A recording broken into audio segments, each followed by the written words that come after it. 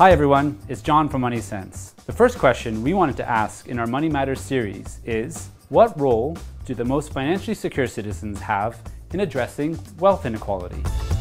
They can leverage their time. They can volunteer to organizations that are focusing on addressing the gaps that exist, be it mentorship, be it teaching financial literacy, or any other number of ways that you can support an organization in your community.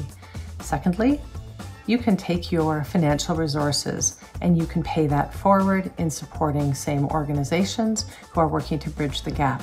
And I think finally, we all have a voice when it comes to electing officials at every level of government.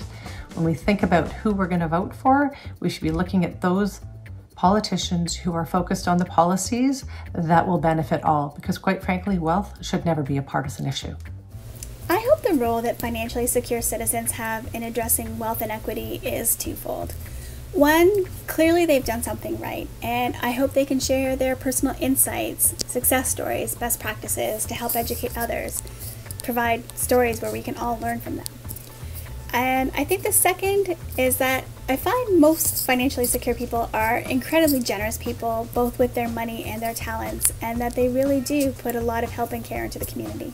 Financially secure citizens can help address wealth inequality by supporting small business. While it's convenient and economical to shop at big box stores, it doesn't address wealth inequality through the economy like patronizing a small business does. So, if you're able, buy from Canadian artists, order in from your local restaurants, outsource to family-run service businesses. The more financially secure can make more thoughtful spending choices that result in a more inclusive economy. We need to level up our leadership on multiple fronts to address the widening wealth gap. We need better policy setting, we need greater investments in our education programs, our education systems, and from a business executive perspective, we need better leadership and rethinking where do we recruit from, who do we recruit, and how do we deliberately build a more diverse pool of talent within our organizations. Encourage asset ownership opportunities as much as possible.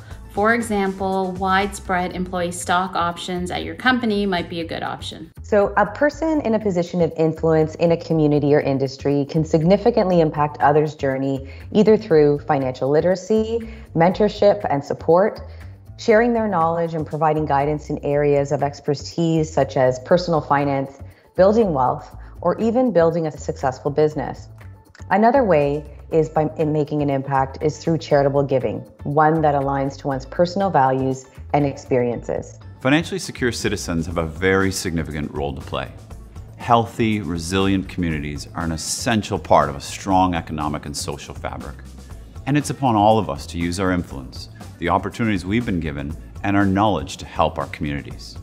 As we've seen individuals struggle throughout the past year, it served as a good reminder that those that are able to must play an important role in their communities by giving back, either through financial support or with their time. And that's a responsibility we take very seriously at Scotiabank.